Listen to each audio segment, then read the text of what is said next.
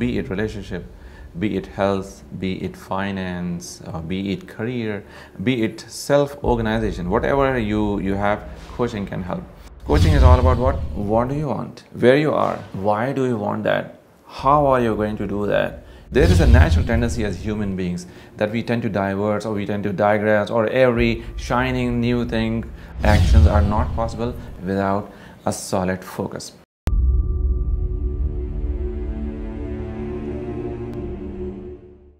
So coaching is primarily a disciplined practice that helps you grow from one stage to the next one, to the next higher one. So coaching is a process of empowerment where a client works with a coach and becomes better at whatever he or she was doing earlier. So be it relationship, be it health, be it finance, be it career, be it self-organization, whatever you have, coaching can help. So coaching, as I mentioned, a fundamental disciplined practice based on certain frameworks. So those certain frameworks, what we do, we take or we analyze where the person is right now and where the person wants to become and what is the gap in between these two stages. And then based on the gap, based on the current situation and based on the vision, we come up with strong strategies, and for each strategy there are certain action items. So coaching, what it does, it is based, as I mentioned, it provides clarity. Clarity on what? Means where are you, where you want to go, and what is the plan. And most important than anything else is the why behind the what. So let me define you. Let me discuss or describe to you again the clarity of what do you want, and then why do you want that, how are you going to do that, and when you do, how do you execute with full focus and accountability. So this is what coaching is all about. So why do we talk about the focus and the accountability?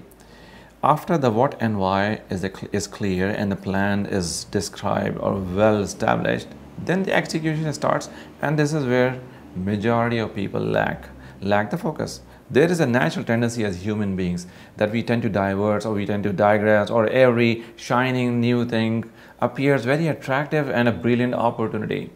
This is where we need to put a break, and this is where we need to focus on what you want rather than focusing on something which looks good, because the action brings the result, and actions are not possible without a solid focus. So this was about the focus.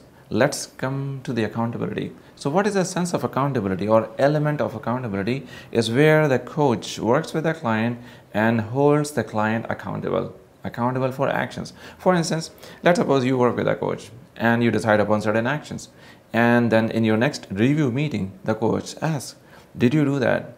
If yes, what were the results? If you're not able to do that, what were the challenges, and what are you going to do when we meet next?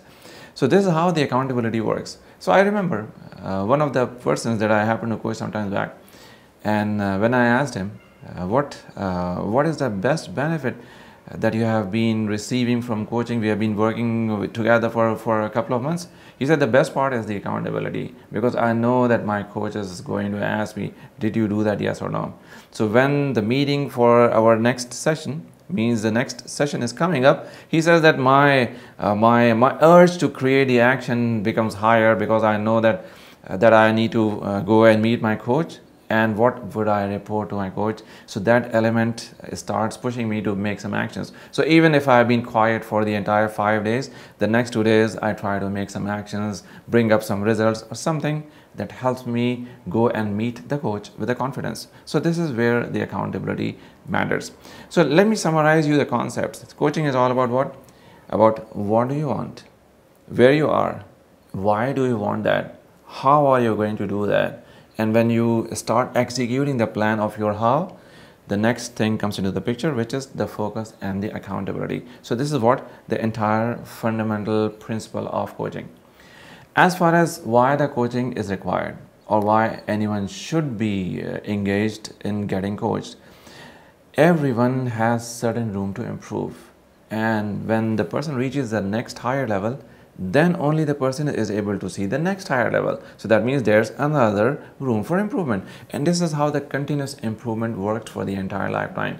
This is why you see that all the big CEOs, The most successful CEOs in different companies, they have their own coaches. All presidential candidates, they have their coaches. All athletes, they have their coaches. All sports teams, they have their coaches. Why? Because the coaching provides an outsider's perspective. So imagine if this is you and you're working on your life, a coach provides an outsider's perspective. No one is ever able to provide an outsider's perspective by themselves, because this is not how we have been created. We can see only ourselves with our perspective, not an outsider's perspective. This is where the coaching comes into the picture and makes a real difference.